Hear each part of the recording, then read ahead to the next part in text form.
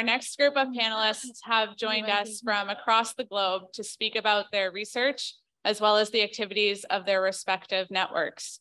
They'll be offering diverse perspectives on common issues, solutions, discoveries, and innovations. So I'm very pleased to have Steve Cooke here to moderate this panel, and I'm going to go ahead and turn it over to Steve. Great, thanks so much. Hello, everybody. Really good to see all of you. So you just had read to you what it says in the program, sort of what we're after here, but I'll really boil it down to the fact that it's been a while since we've been together. We've been trying to stay connected, but I'm interested in what folks have been up to around the globe. And we've all faced different challenges and different opportunities over the last few years. And this really provides an opportunity for us to both reflect, but also at the same time have a forward-looking perspective. And so that's what we're going to try and do today. And this is very much an international panel. And that's where I'm hoping you will take us with your questions. We welcome questions throughout. The second you put your hand up, I'm not necessarily going to come to you right away. So you may have to sit there. I'll try and acknowledge you if I see your hand up. I'll wait for an appropriate place to sub things in. We have a series of questions that we're going to work through here, but if there's fantastic questions coming through from the audience and helps us move through this in a lucid way, I'll certainly lean on you as much as I can. So I should probably say who I am. Again, Stephen Cooke. I'm a professor at Carleton University, which is in Ottawa, Canada. And I'm also chair of the International Science Advisory Committee for OTN. And it's, again, a real pleasure to be here.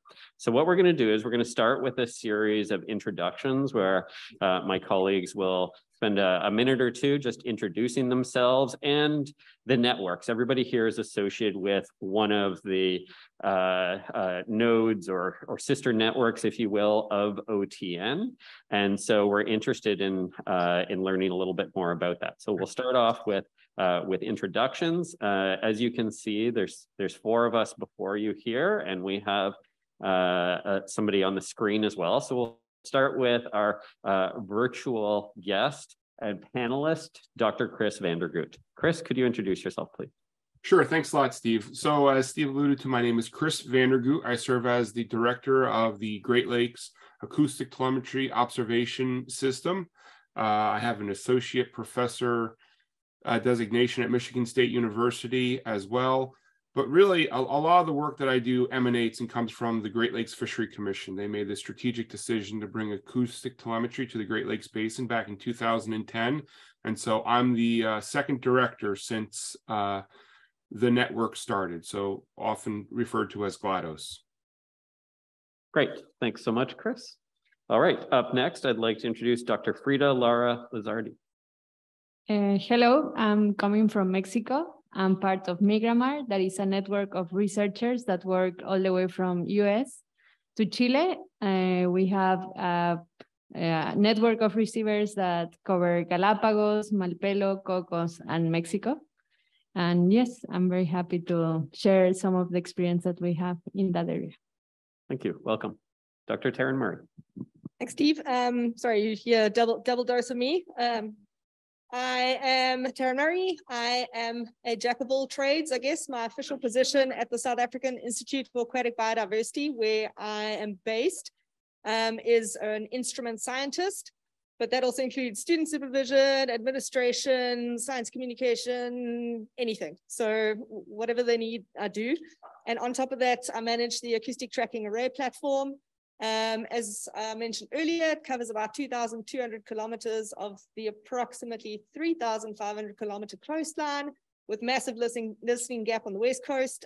We currently have about 300 receivers in the water, and we monitor 41 different species at the moment. So yeah, happy to always be here. We always learn a lot. We are a fairly mature network. We first formalized our arrangement with OTN in 2011. So we are getting on in years, but always can learn new things. Wonderful, thank you. And last, Dr. Tom TinHan. I'm the data manager for a newly formed network in the Pacific. We call it the PIRAT network. It's the Pacific Islands Region Acoustic Telemetry Network. We think we first started in March. So we have a few new projects and we're trying to get a lot more. So hopefully I have a little bit to contribute with a short time span of experience in this. Great, thanks. And as you can see, we've got a diversity of perspectives here, of course, from different regions, but people wear different hats in their roles within their respective organizations. And these organizations have existed for various periods of time, from those that are really quite established to those that are really quite new. So hopefully that will help to create a richness for this discussion. And so the very first question that I'm going to pose to our panelists, everybody is going to respond to, and after that, it'll be a little bit of a, whoever wants to weigh in here. But we're going to start with sort of a big picture one. And what has been or has the potential to be one of the most impactful management actions or science-based policy decisions resulting from your research outputs from the network? If you can talk about any lessons learned along the way, that would also be useful. And then, of course, we also recognize some networks are brand new, and so maybe some of these things are in development as opposed to being able to point to something specific as of yet. So perhaps we'll start with Taryn. Sure. So I think one of the biggest things that we try to contribute to is marine protected areas, or the designation of them, or the expansion of existing areas. It seems to be one of the management options that is relatively efficient in South Africa. Many other things, like, let's call it estuarine protected areas, which we have fairly limited in the country, are difficult to manage and difficult to maintain, largely because the monitoring capacity is so limited. So you end up with a lot of illegal, unregulated fishing, which I don't think is specific to South Africa. I'm sure all of us experience this across the world, but the data is slowly being incorporated into specific plans that have been developed. And most recently, there's been a shark conservation plan, or a systematic conservation plan developed for sharks and rays in South Africa, looking at the endemicity of certain species. I think, I don't know the number off the top of my head, but I think we've got something like 30% of the world's shark species occurring within our waters. So this data has been incorporated into those kind of plans, and it's good to see that being used in that way. So for us, MPAs and these kind of plans is definitely slowly coming to light, but it's been a long time to get there. Great, thanks. Let's go to you next, Tom. Yeah, so as you mentioned, our network's still pretty young, but one of the other hats I wear is I'm a member of the Hawai'i Community Tagging Program team. And the main goal of that is to get tags in the hands of community fishers, because they interact with sharks in such a large way. We primarily tag sharks. And that sort of brings in a community component to the tagging efforts.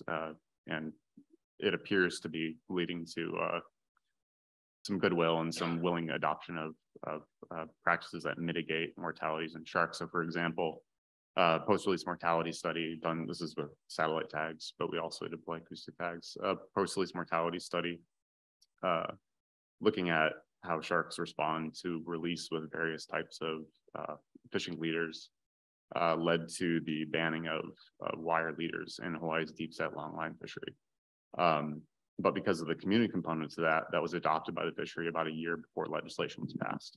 So I think that's a pretty great example of that sort of community bridge. Fantastic. All right, Frida. Well, MigraMar, I think, is very proud to share that we were able to expand a lot of the most important marine reserves in the region, in the Eastern Tropical Pacific.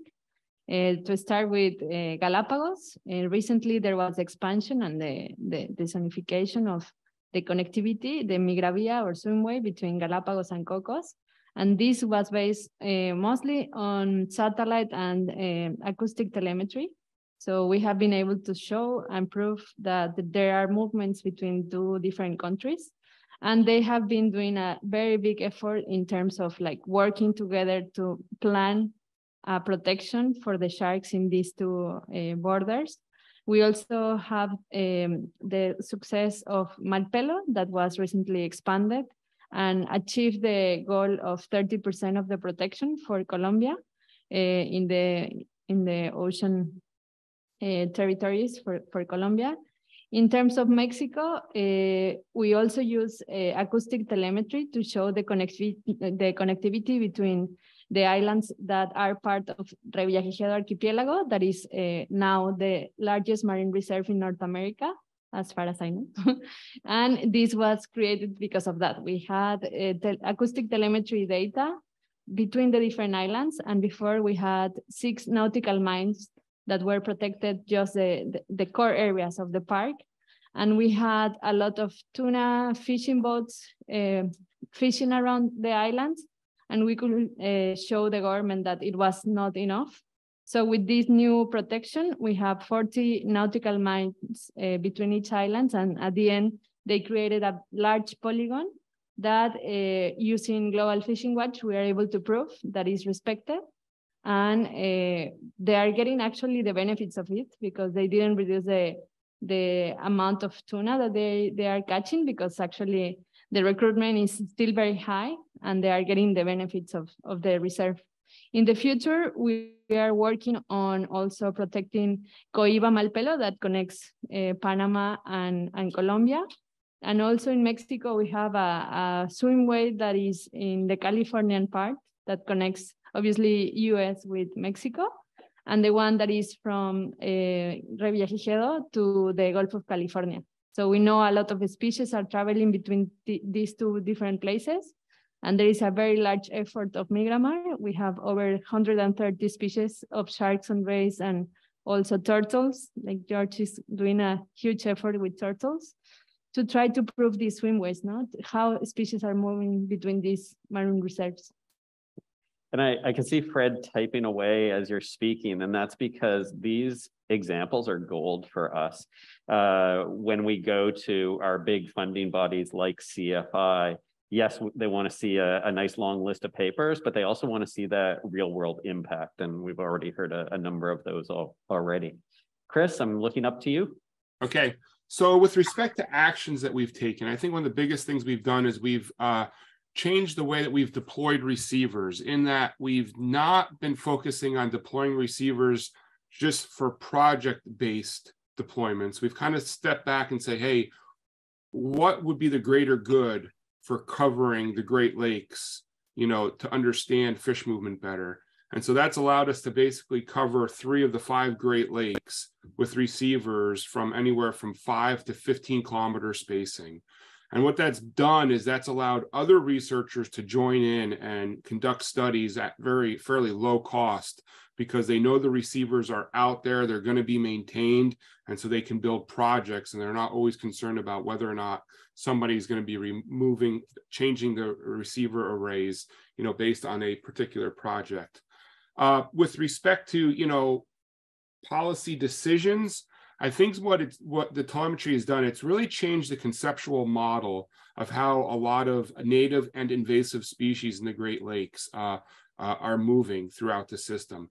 We struggle with controlling sea lamprey, and now there's this there's concern that Asian carp would potentially get into the basin, and so they're using this telemetry to really understand how these fish are moving to inform management actions like control. And then when it comes to native species, are the boundaries that are being set up appropriate for these different species, when it comes to native species restoration. And I think one of the lessons we've learned along the way is that we want to involve managers from the get-go. So when projects are first designed until, the completion, we have managers participating in this the whole way through, so that we make sure that the questions that we're asking are the ones that managers really want to have answered, and that's what's pressing, on their agenda. Great, thanks, Chris. And so when I reflect on the answers from all of our panelists, I think one of the themes that certainly jumps out is that idea of partnerships and collaboration, or in an ideal world, co-production, working hand in hand with those that have a stake or rights to a given resource, the so-called end users at some point. I think the other thing I just want to highlight is that we're not so good at telling these stories. We're good at writing up the science piece. And there's a disconnect because oftentimes it's, you know, months, if not years later, that those policy changes occur and the student has fledged, you're on to the next project. So if you have these success stories or partial successes, you know, we learn from failures as well. There's opportunities to share, but I would encourage you to think about writing some of that up as case studies or reflective articles that really capture that and share it. Because right now, there's again, tons of telemetry papers out there, but as Jordan showed us this morning, it tends to mostly be on sort of the science side, and we don't have necessarily as many examples that show that right through to the application and actual change in management, change in policy, change in fisher behavior, and so on. So thanks for taking time to share those examples with us. Building on that, I think arrays and programs evolve. Some are still being built. I'd like to hear from you what you see as the biggest gaps or challenges with your respective networks. And it doesn't have to be a gap as in we want more receivers to fill that hole over there, but just in general. So Frida, can I start with you? Yes. Well, in the network, I think it depends a lot and relies on, for example, we were talking with Kirsten that is here from Peru. And a lot of this is not just the network, but it's also the amount of budget that we have to maintain and to work with the communities in order to really be able to sustain the project for many years. That is actually the main goal. So in Mexico, there is a very strong network, but we see that we have big gaps in, for example, in Guatemala and Nicaragua. There are countries where we know is very important because we see that they have a lot of very unknown species or with data deficient species, but the efforts is still very low and the budget is also very limited. But we know for sure if we want to cover the whole area in terms of the swimways and these corridors, we have to work a lot and put a lot of effort in species that are not as charismatic or we don't have enough information about them. And in these specific places, in these countries that are, they have some limitations in terms of the universities or the budget that they can reach. So yes, that will be very, very important. Great. So with this one, not everybody has to answer. So I'm going to look at my panelists and see if anybody wants to jump in on this one. Somebody that has something different to offer, a different perspective. Yeah, Tim? I think it's actually in contrast to what you said. I think we actually have literal gaps in our ability to monitor fish movements in the Pacific, even with a growing network. We don't have a contiguous coastline across which you have multiple research groups. We have for example, you have the Hawaiian archipelago, where you have relatively well-funded research groups who are studying anything from reef fish to highly migratory pelagics. And then you have researchers in places like Guam or Saipan who are largely interested in their reef fish fisheries. They don't stand to benefit all that much from pelagic infrastructure. And so we need to try to find ways to create a large network that they can benefit from on a sort of small or meso scale, or at least fish movements maybe among islands within their archipelagos, rather than the benefits of hundreds of receivers in Hawaii that might be thousands of kilometers away. That's one of the things that I'm going to try to work on through meetings with some of these people in these different areas. You have any receivers you can smuggle home in your bag? Yeah, that'll go. All right, Taryn or Chris, anything you'd like to add? Taryn? I think with us, it is largely a lack of capacity as well. The research telemetry, the telemetry research group in South Africa is very small, and pretty much everybody that does research in the country is part of ATAP, and we all play nice with each other, which is great. So it is quite not frustrating. It's just, building capacity takes time, and trying to find people and money for people is a big thing. So we don't seem to have a problem with acquiring more infrastructure and expanding the network from a receiver perspective, but it's more people that are able to help and to come on board in terms of that. And also just in terms of the species that are currently monitored, they are great. Many of them are endemic reef fish species, not necessarily, quite heavily targeted by the recreational fishers. A lot of species also targeted by the subsistence fishers, particularly estuary-associated species, where many of the stocks are currently collapsed. But there's very little information on species that are targeted commercially. Besides fishery data, there is zero movement information on many of those species. Yellowtail, for example, which are a global species, there's literally no information on their movements in South Africa, and we know that that's a blaring gap. So I think in terms of, again, linked to funding and personnel, they're just these missing places, which would be nice to fill. Sounds good. So Steve, just real quickly, building on what Taryn said in terms of, having the people to analyze data. Tagging fish isn't generally a problem for us. We can train people how to tag fish in, a relatively short period of time.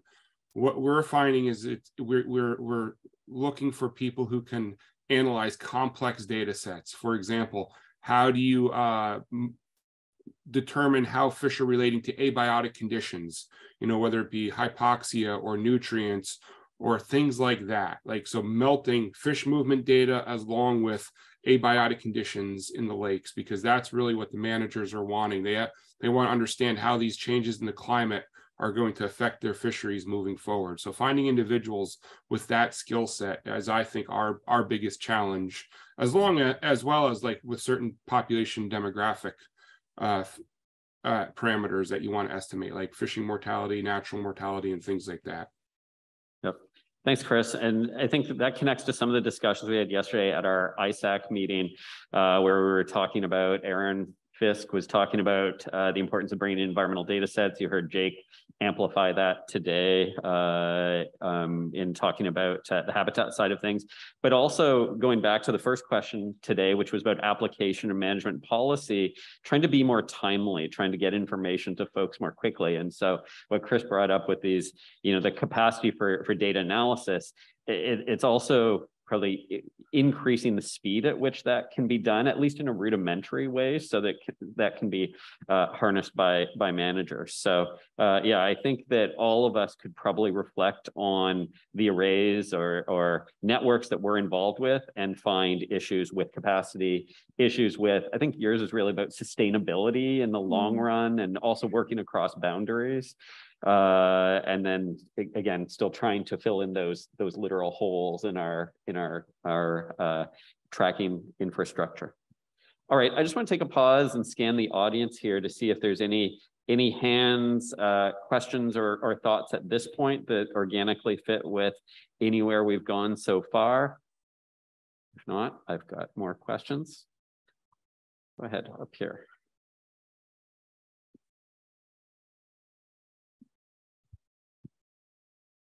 Thank you. This is very interesting. I have a question for Frida. I think this is very fascinating that your research eventually led to the expansion of marine protected area, and then you mentioned a little bit on the financial and cost. I would like to know more a little bit, like so far, like how did you manage to maintain that MPA that you just expanded? Especially I think in the monitoring and cost is really high, especially for sharks like this. And then when it comes to the expansion, did you see any social implications to it, especially with the people who might be really dependent on the sharks? Because some of that you mentioned actually are very commercial ones. So yeah, I just wanted to hear more about it. Thank you.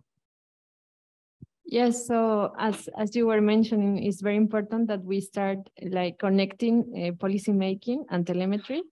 And I think when we propose a new expansion or we work for a bigger protection, we have to work a lot on creating the baseline, and from there to show to the government and the decision makers that that decision was good and was positive and actually is helping the communities.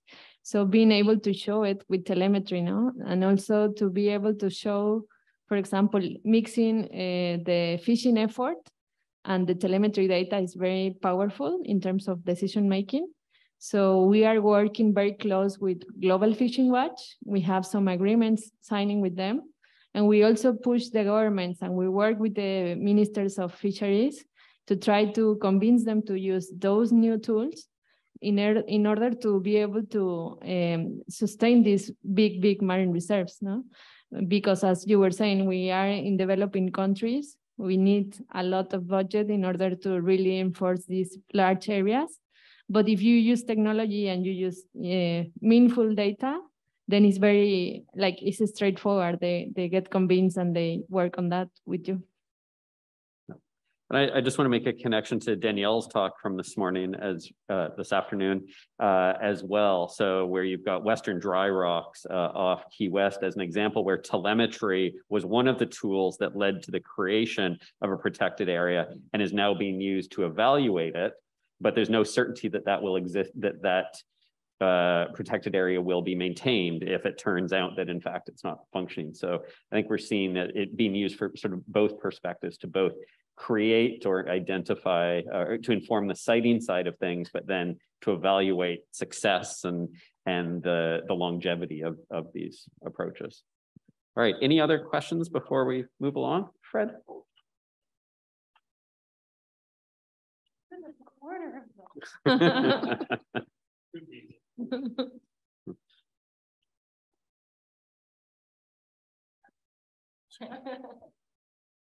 Okay, this is addressed to the entire panel, and it's, what do you think would be the biggest mistakes that we, or I, could make here on the OTN side that would negatively impact your networks? Things that we would say, things that we would do, and how would I avoid making those mistakes? Cool. So I think that's a really interesting question. I'm trying to give you a second here to think.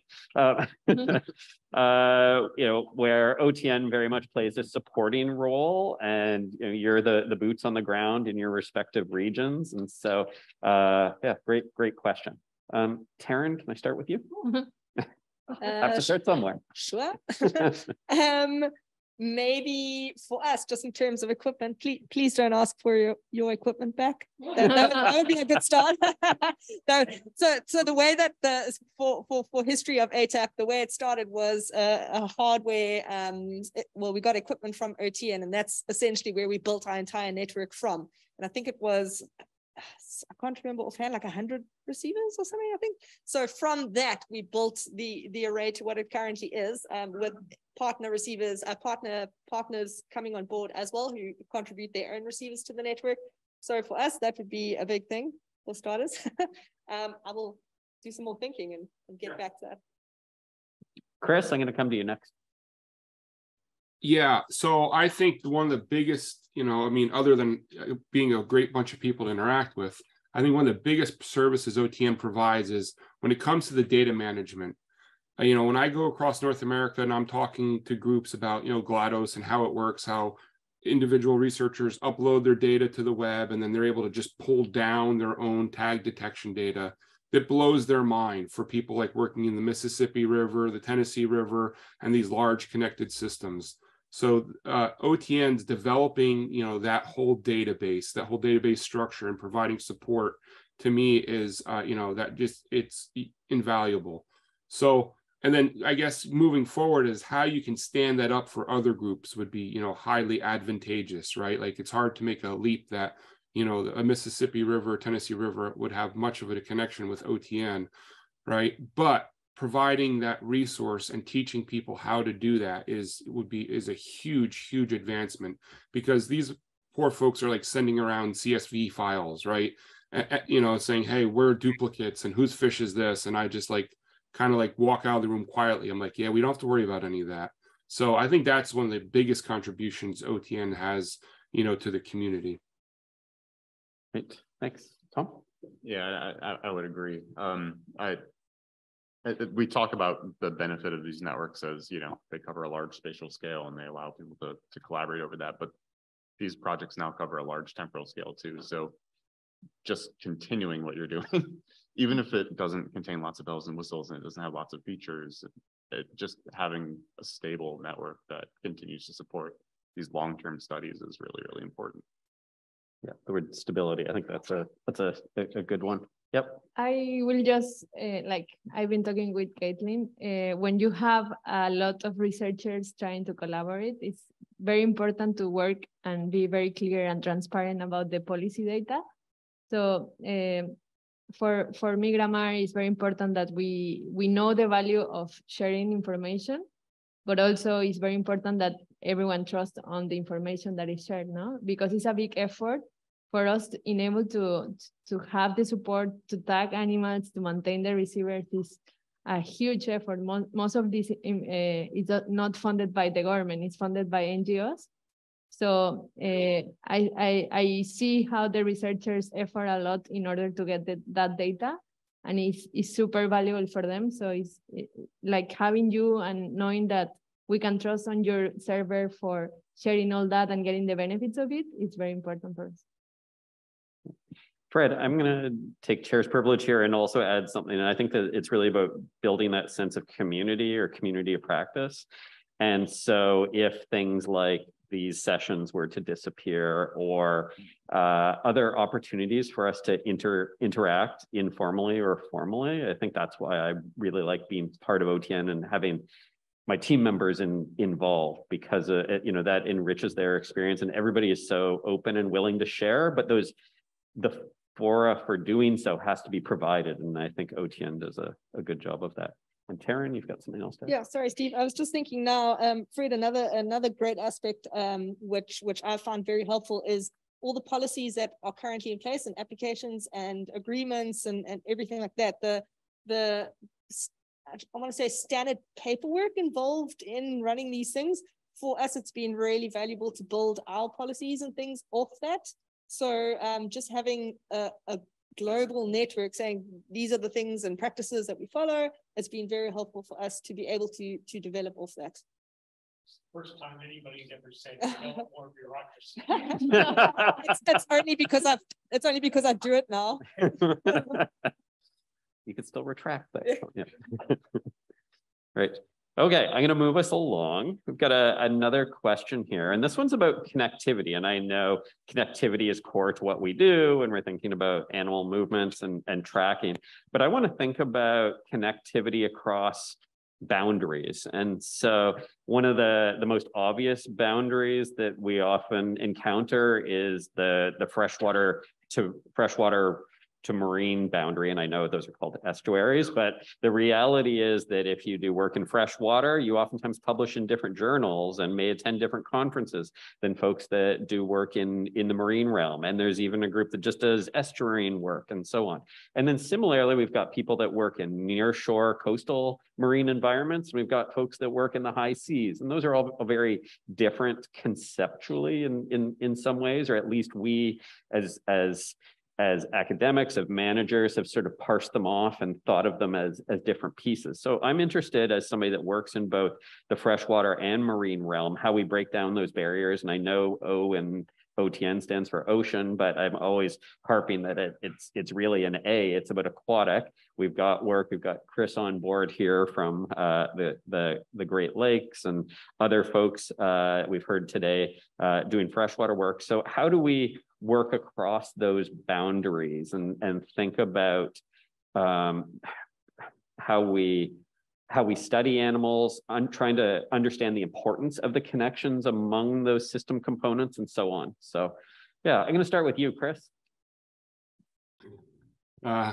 Yeah, so I don't know that I ever would envision that the potential would exist to follow a fish, say like an Atlantic salmon or an American eel that was tagged or resided in Lake Ontario, that you could follow it out to the sea almost seamlessly. And now today you can through the Great Lakes, through GLaDOS, and then the OTN and the receiver. So I think that's just mind-blowing. I mean, unfortunately, a lot of time the players involved in these two systems don't go to the same meetings.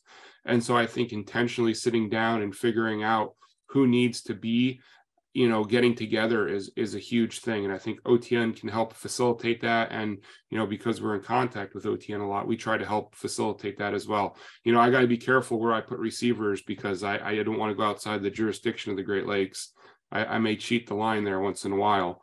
But venues like this are I think are very valuable for doing that. And I know Steve has got a project going on, I believe, with American Eel to this effect in the St. Lawrence River. So yeah, I mean, anytime you can, bridge those gaps, I think it's important, because again, at the end of the day, it goes back to a better understanding of the conceptual model of what these organisms are doing, and then what might be hindering, conservation efforts. And that's, those are two species, American eel and Atlantic salmon, that, there certainly there's work underway with those species.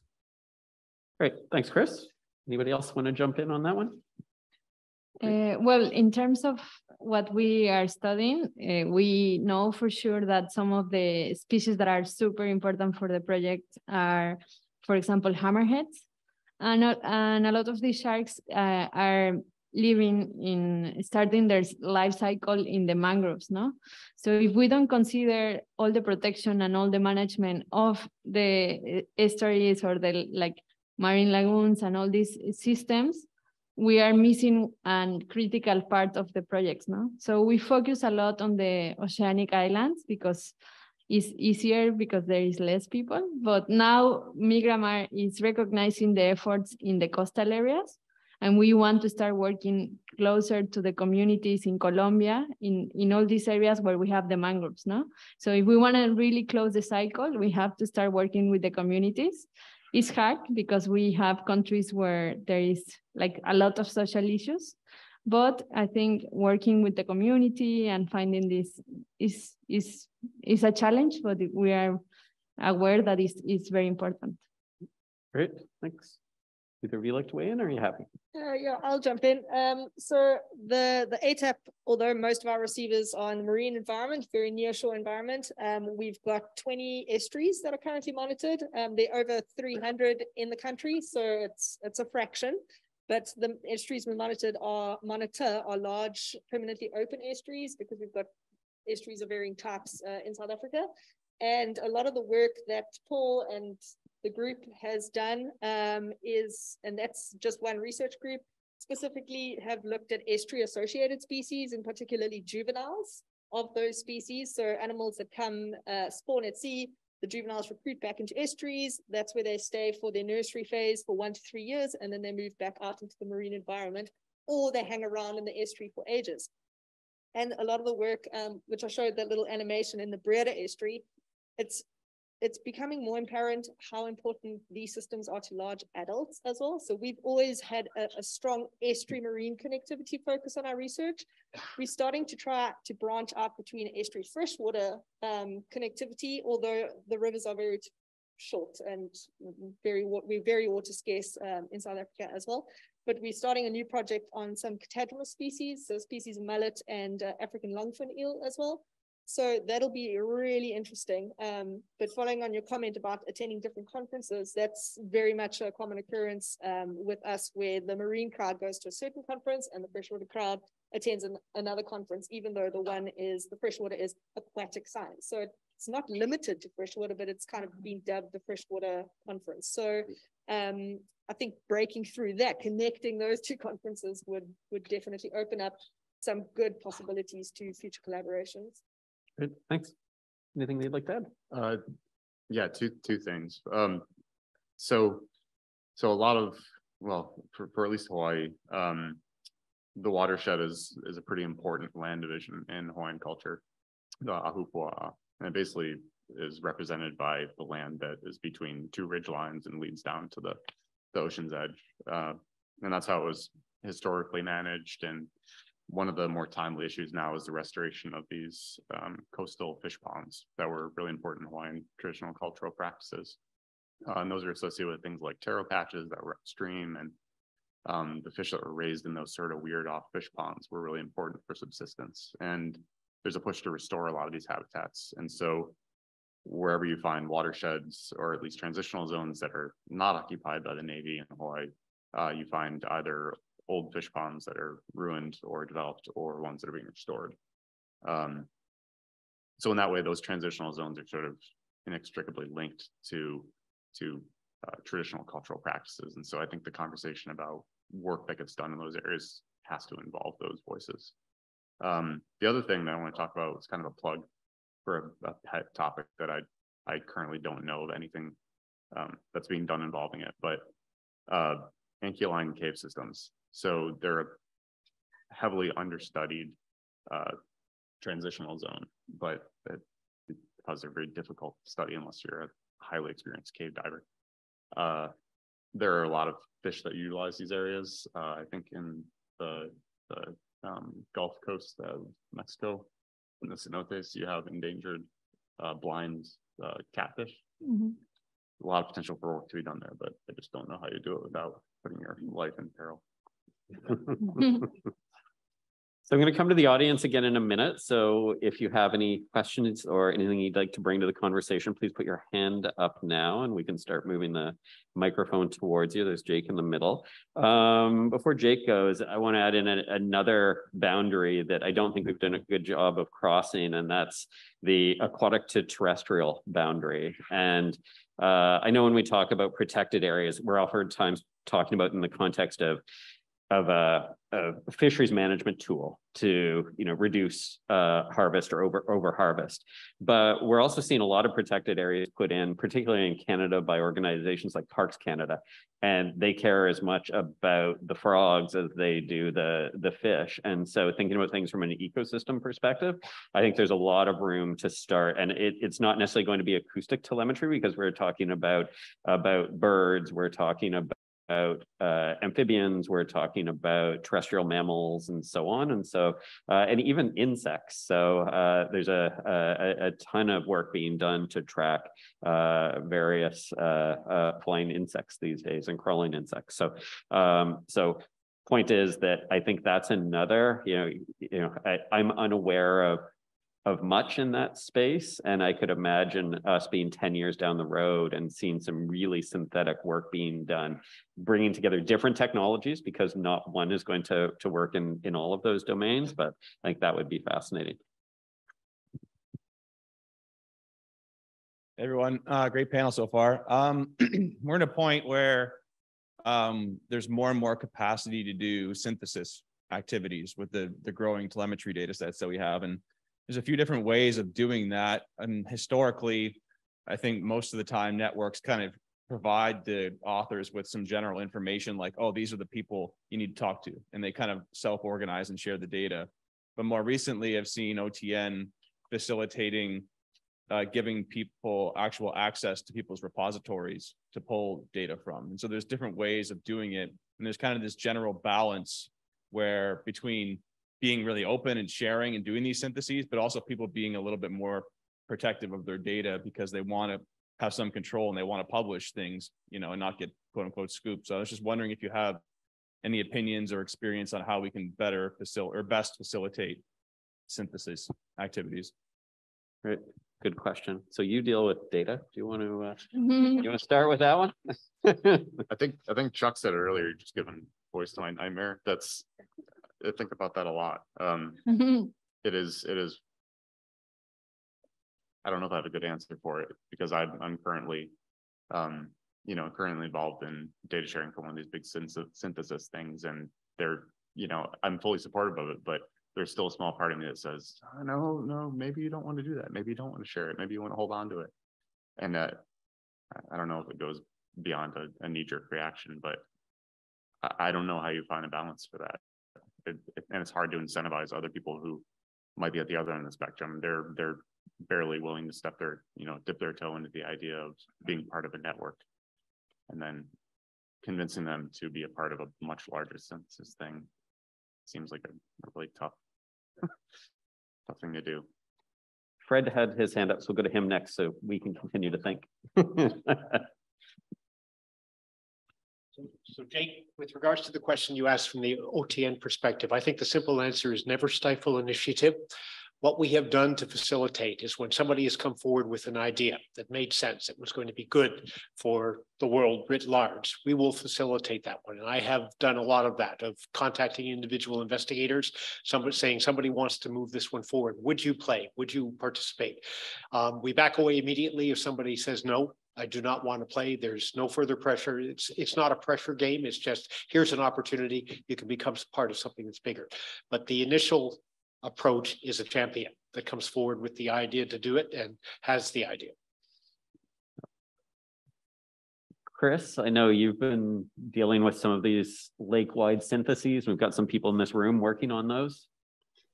Yeah, so that's interesting. Like, so you always hear the one of the fears about sharing data is that you're going to get scooped, and I don't know, to be honest with you, that that's a big concern that I've heard in our network. I think the bigger concern I've heard from the PIs on the projects is, yeah, but they don't understand how the data was collected, or they don't understand the nuances associated with, you know, how this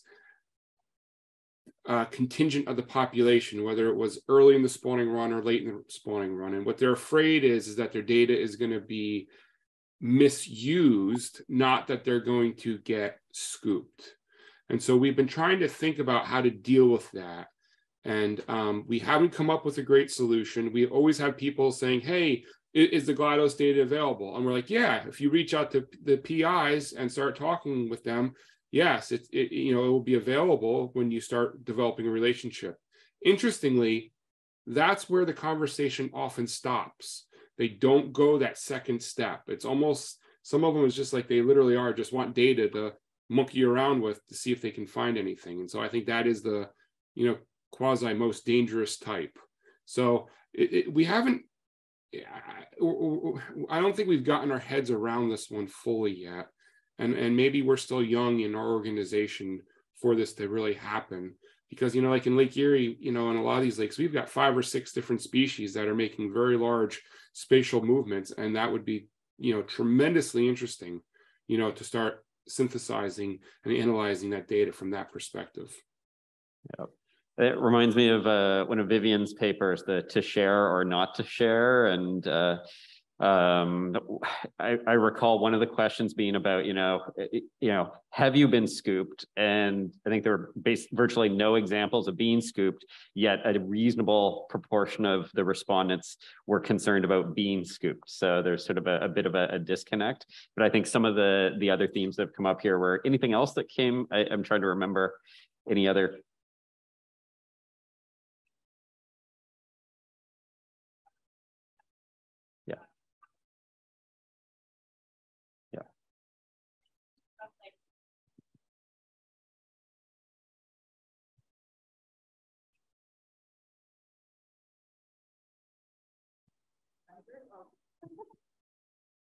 I can't really remember. I know I pulled it up when we were at ISAC to just sort of remind myself. But then on the flip side, there were lots of information about rewards or potential benefits from sharing too. So there's both sides of the coin. So maybe amplifying some of those benefits or rewards of sharing data could be a potential solution to finding that balance. Yeah. I don't know. And as we were talking about ISAC, it's, one bad actor can sort of disrupt the apple cart, and then that can affect relationships and stories get told and things can spin off. So, one misstep can sometimes have ripples that really influence more than just the person that was immediately affected and changing other behaviors. So I think that's probably something that just as a community, we need to think about. This is something that obviously deserves a lot more time and thought. Yeah. Thanks for raising that, Jake.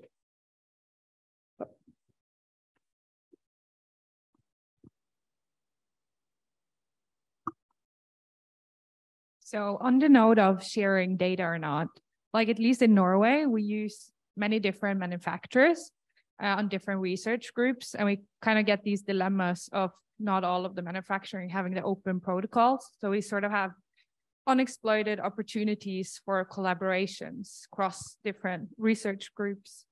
So what are your thoughts on how we sort of can cope with that, as individual researchers or as a whole network here? Anybody want to weigh in on that one? Anybody dealt with compatibility issues? So Steve, yep. I personally, at the end of the day, I think it comes down to just the trust that there is among researchers. At the end of the day, I think it's more of, hey, have I built a good relationship with this individual? Do I feel confident and comfortable working with them? because I think that goes a long way. I think people are way more willing to put their defenses down when they say, hey, this individual has higher integrity and they're good to work with. I think a lot of those issues, kind of just resolve themselves, to be honest with you. And with respect to some of the technical issues that you brought up, I think Europe is sort of a test case for that, and so I think there's been some both baby steps and big steps in terms of trying to get some sort of operational capability there. And so just because there's so many jurisdictions with so many different organizations and a variety of manufacturers all sort of playing in the same space, I think that's sort of where this is sort of playing out most acutely at this point in time. Okay. All right. I'm going to move on to our next question, which in many ways we've started to go down this path a little bit already. And that's about the approaches that you or your network use to transfer or to provide access to the knowledge gained to those who really need it most and aren't necessarily embedded right within the research community. So decision makers, members of coastal communities, fishing industry, and rights holders. I don't have necessarily the right panel here to really delve into the rights holder side of things. I think we dealt with that nicely this morning. So, but those are some of the so-called user groups that we're thinking about here. So interested in what your respective networks have been doing to really help to get the information from beyond the page and into the hands of those end users. So, Tom? So there's two main groups that our network currently is in conversations with, and that we would plan to continue interacting with in the future. One is our Regional Fisheries Management Council. Obviously, you just have the council at those meetings, but you have members of the fishing community that are there as well. And we've made a few presentations to them, kind of letting them know what the network is about, the type of work that we do, and our willingness to sort of involve fishers in tagging efforts and examples of how that can be beneficial to them. Our parent organization, PACIOS, is one of the regional observation networks, and they will hold sub-regional meetings at some of the different in some of the different island states. So recently there was one in Guam, and so we make presentations there, and we discuss some of the opportunities to work and hopefully receive some feedback or some insights into what would be valued or useful for them, or what they would like to see. We're kind of in an interesting stage where we can make this network what we want it to be, or what they want it to be. Great, thanks. Frida? Well, we have different, we work in different ways. For example, we work with the policymakers in different countries. A lot of these initiatives need a lot of political willing, and we have to deal with political interest too. So in some of these countries, it's a very long process. It has been taking many years. For example, the swimway between Cocos and Galapagos took more than 10 years to be able to really work on that. So you have to bring in the conversation different directors of the park and to involve them in the whole process, no? So when they see you setting the receivers, sometimes they come and help you to tag the sharks and everything.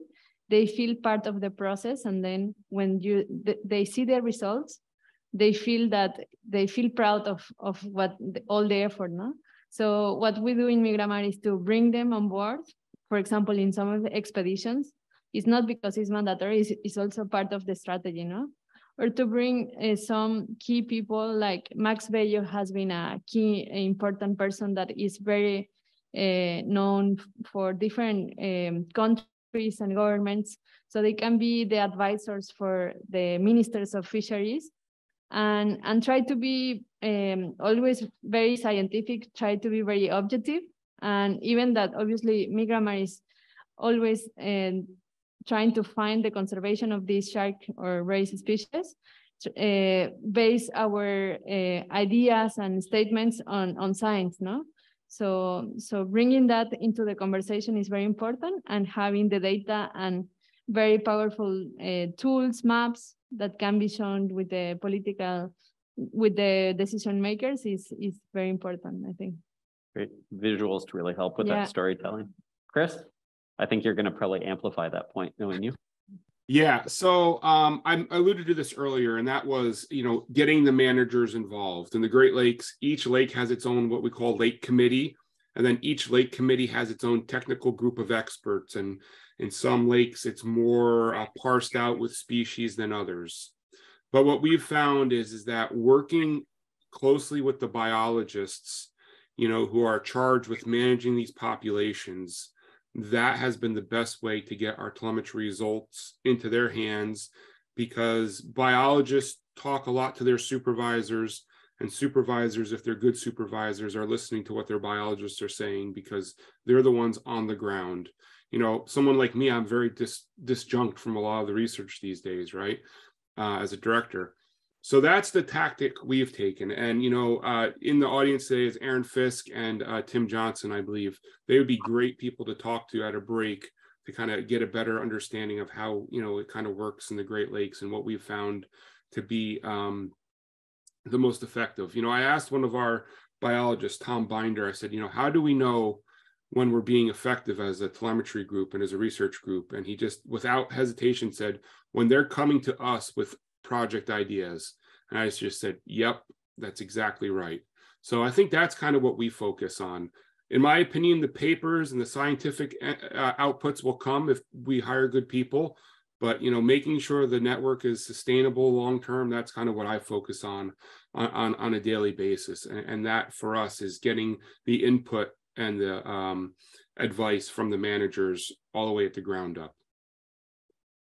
So I'm going to go to Taryn next, but just flag that if, so we've got I think I saw a hand here. We'll come to you after. So yeah, just to add on what everybody else said as well, is to target the recreational anglers themselves. There are probably about 1 million recreational anglers in the country at the moment. And one of the big roles that my colleague did, Paul Cowley, he started a whole bunch of catch and release angling clinics, or we call them CARA clinics. And he successfully managed to convince an entire fishing community and group on one of the estuaries in the country, which is home to the large dusky cob. It's one of the last strongholds in the country.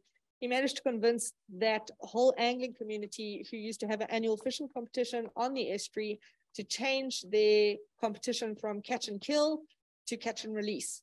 And it really, using the telemetry data, actually showing the anglers, look, your fish stay here all the time. Take these fish out, there's going to be nothing left.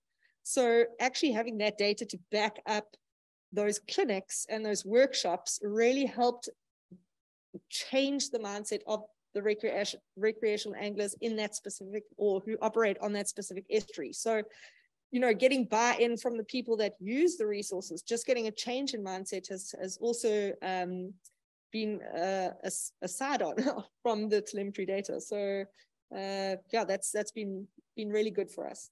Great, thanks. Joy? Sorry, can I just one thing? Showing the results of, for example, I was telling some of the persons that we had a population of giant mantas in the Gulf of California, and they disappeared for 20 years, and they just came back. And sharing the telemetry data to the community, to the people in La Paz, is super important, because they feel proud of those mantas. So they feel attached to these animals, and even the fishermen, they are like, I want to know what is this manta doing, no? So it can create a sense of feeling proud of it, and also responsible about these animals. So it's very powerful. Thank you. Joy. Can I be really bold for a second? We have a new tool that we're really excited about. This is Joy talking about facts. So can I answer this? Just this one. Please do. So we recognize that we don't do a very good job about, taking data and turning it into information that is usable by the general public. And also, even though individuals within the network interacted with our fisheries management councils, would be there for stock assessments, things like that, the management councils were still lacking information. They might come and say, you know, do you have information on this species? Do you have information on this species? There was a disconnect there, not knowing all the research that was going on. Plus, by the time you publish, that can be years after a study is done. So we created a tool. It's a online data visualization. It's called the DAVIT. You can look it up on the Facts of Cora website. So it's made for the general public that they can visualize. I'll put air quotes on range and distribution of species, and it is backed from one of the nodes. So the data that are actually reflected are every time the node is updated, it's there. So it's not after a project, but it is provided in a way that protects scientists and what their ongoing studies are, but also, again, is informational to the public and is informational to the stakeholders. And we've actually, you know, Danny was on this project, but several people here were on the project with us. And we took a long time getting buy-in, but now we have 90% of the projects that are opting in to have their data displayed in that way. So we're like super excited about it. We're actually in like second version. OTN has had a vital role in getting it off the ground and getting it functioning. So sorry, I just had to talk about it because we're really excited. Yeah. And yesterday at the council, or not the council, the ISAC committee, we talked about that as well, and how, in particular in the US now, there's a presidential order about how it's not just a matter of about making data open and available, it's doing it in a timely manner, again, vague, but the point is, you know, what we're thinking of in terms of embargoes may not work in the future with the continued push for open data, particularly in governments. All right. Steve, could I jump in real quick? Yes. So one of the things that we're doing is, or we're hoping to do in the near future, is we're setting up a real-time receiver with Karen Murchie. You're looking at sucker movements in and out of one of the tributaries of the Great Lakes. And so the whole point of this, in addition to helping Karen with her research, is to bring awareness about, you know, some of these, you know, less known species in the Great Lakes. And so to that end, what we're hoping to do is develop like a kiosk type thing at a local museum, and then also partnering with the Shed Aquarium, where this project can be highlighted, you know, so people can actually see these fish moving up and out of the tributary, but also provides us an opportunity in a big venue like the Shed Aquarium, where they get, you know, I don't know, tens of thousands of visitors, I think, on an annual basis, on, you know, the importance of native fish species in the Great Lakes and freshwater systems, because, you know, for whatever reason, walleye are not as attractive as great white sharks swimming around in the, you know, crystal blue ocean. Although I would argue they're just as important as an apex predator. But anyway, so this is kind of a kind of a non-traditional way for us to kind of get some of that science out there. And we're hoping that that will, you know, kind of expose people who may not be able to understand, you know, what's going on in their Great Lakes in a little bit different way. I think what I heard Chris asking for was a walleye on here next year.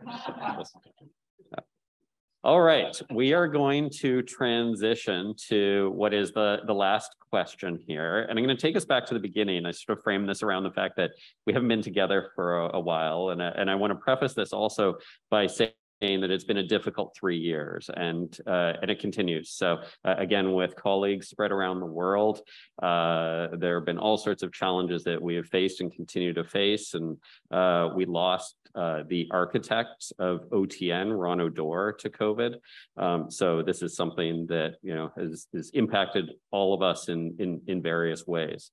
But I want to reflect on COVID because we've also learned to do science and collaborate and communicate in a very different world. And there are some lessons that can be learned and taken forward as we think about sustainable transitions and how we do science, how we should be doing science, and so on. So as you reflect on the last few years and doing everything you do, not just the science, but the sharing, the data management, the collaboration, project development, all of the things that it means to be part of OTN, what have you learned that you can take forward in your approaches and apply them, so at the end of the day we get better science and, you know, more impactful science?